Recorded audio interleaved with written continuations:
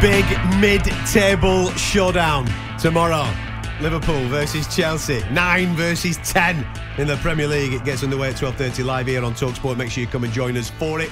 The debate is open. It's Friday night. Why not? Let's start the weekend off in style. 03717 22 3344. It's the SportsBall weekend there. I'm Adam Cattrall. Jermaine Pennant is alongside me. We're having a little bit of discussion of the top four.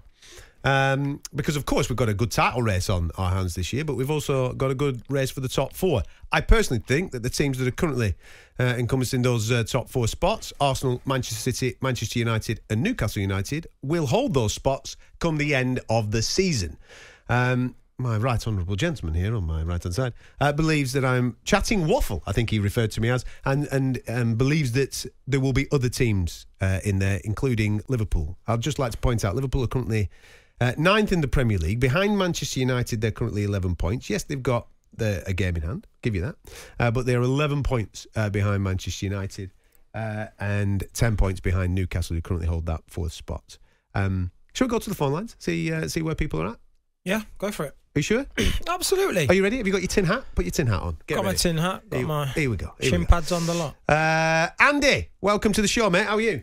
Evening, Andy. Good evening. Good evening, Catman. Good evening, Gemma. Are you all right, mate? Yeah, I'm great, pal. Yeah, have you got over your birthday, mate? I wish you happy birthday Monday night, mate. Have you got over it? Yeah, I've got over it now. 40, grown man. Making decisions. I'm still celebrating being 60, but there you go, that's life.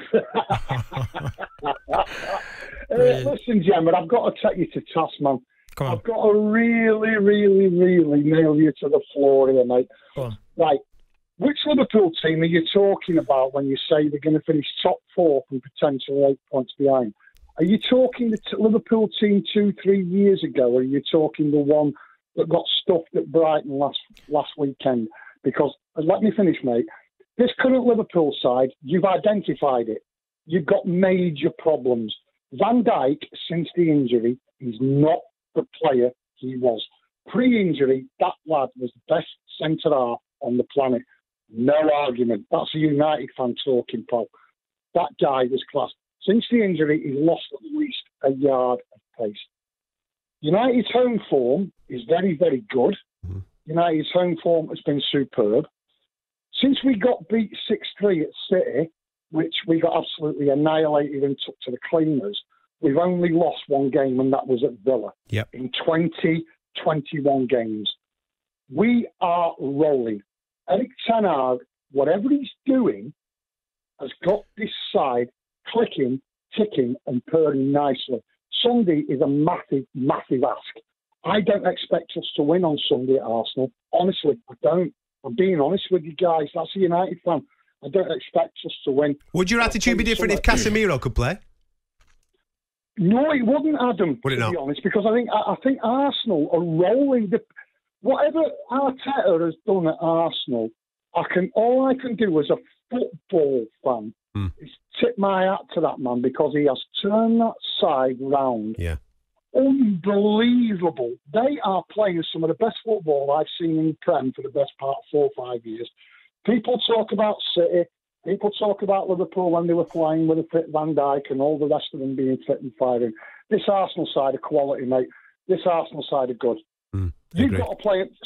City, you've got to play them twice, and I'll tell you what, I don't see City getting 6 points out of them. I agree. I just don't see it. I agree. See it. Well, my argument is you was absolutely average against City, against Crystal Palace, and Liverpool can't play any worse than they are, and they will get better. How do you know that? What? How do you know they're going to get better? Well, you can't get any worse for starters. Yeah, but they could stay worse. They're not going to do that. How do you know? Because the players they've got, they will not do that. Those same players turned up last week and got walloped 3-0 against Brighton. Do you know what? We've all had those days in our career. Yeah. We've all gone to teams and, Man Utd got spanked against Brentford as well. So we've all had those days. We've all had those matches and then games where we turn up and we're not at the races. But Liverpool will get better. They will get their injuries back. They will get a full squad and they will play better. They're too good to not. Ads, welcome to the show, mate. How are you? You there, mate? Ads? See? Oh, he's here. He's here. Oh, you chirping then, Jermaine. I saw you. Ads, come on, mate. All yours. Right, so I was going to say, I came on the other day, I don't know if Jermaine remembers, I think he's still bitter from, United beating City the other week. But I'll be honest with you, for me, I think just United for just being in the matter of just being considered, are they in a title push or whatever, that just shows how far we've come. And personally, as I said, for me, this season, as long as we get top 4, that's the main aim for us. And if we win, like the League Cup, which we've got a very good chance of winning, that's a great season for us. In respect to Arsenal, I think we'll get a result. I can't see us beating them, but at the same time, I can't see us getting beat either.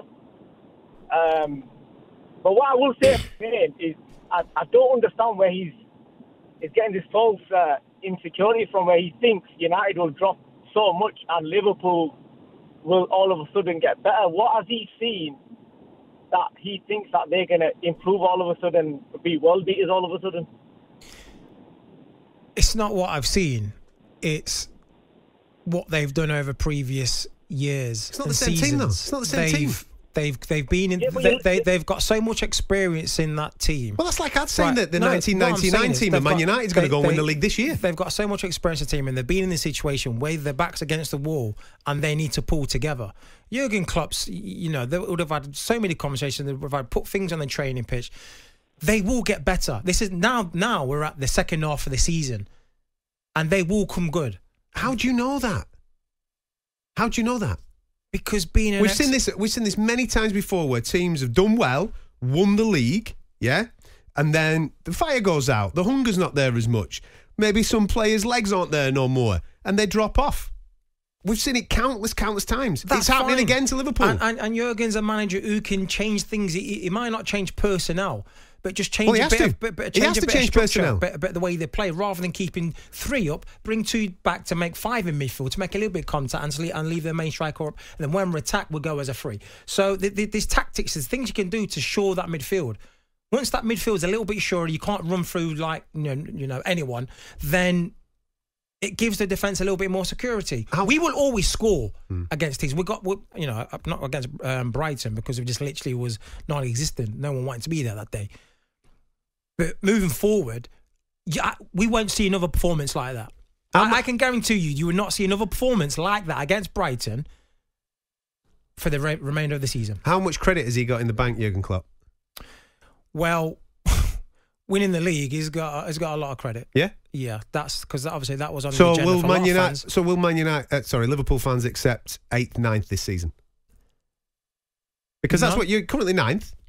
Well, and with all due respect, as I look above, Fulham are in great nick right now. They're playing some good stuff. Brighton are playing some good stuff, and Brenton and neck and neck with you.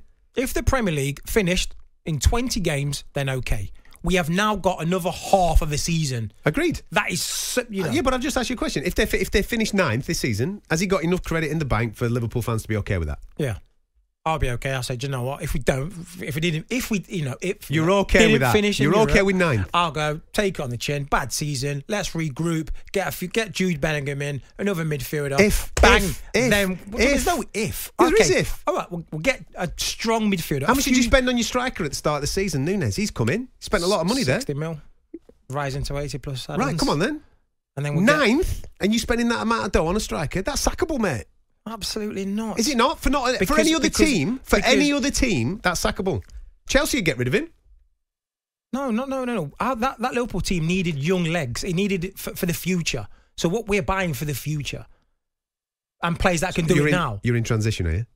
We had to. You're in transition. 100%. All of our midfielders are going to go. James Murray. Why has he not seen this? He's been here 7 years. Henderson. Why has he not seen it? Fabi, they're all on towards the edge. Why has he not seen it though? He's been here 7 years, mate. He's not just come in. Because it was working. If it's not broken, don't fix it. Yeah, but hang on a minute. People don't get younger. Sir Alex Ferguson used to be able to spot. Oh, hang on a minute. In 2 years' time, he's on his way out and he'll bring somebody else in. Well, then Jurgen's got FSG. I can't answer that. Obviously, if he had the money, he would want to go out and spend it. He's not going to go, oh, yeah, I've got the money. Let me put it in my bank. Let me just save it. Let me work on the interest. He would want to buy players. So obviously, he's not getting the funds to strengthen that midfield.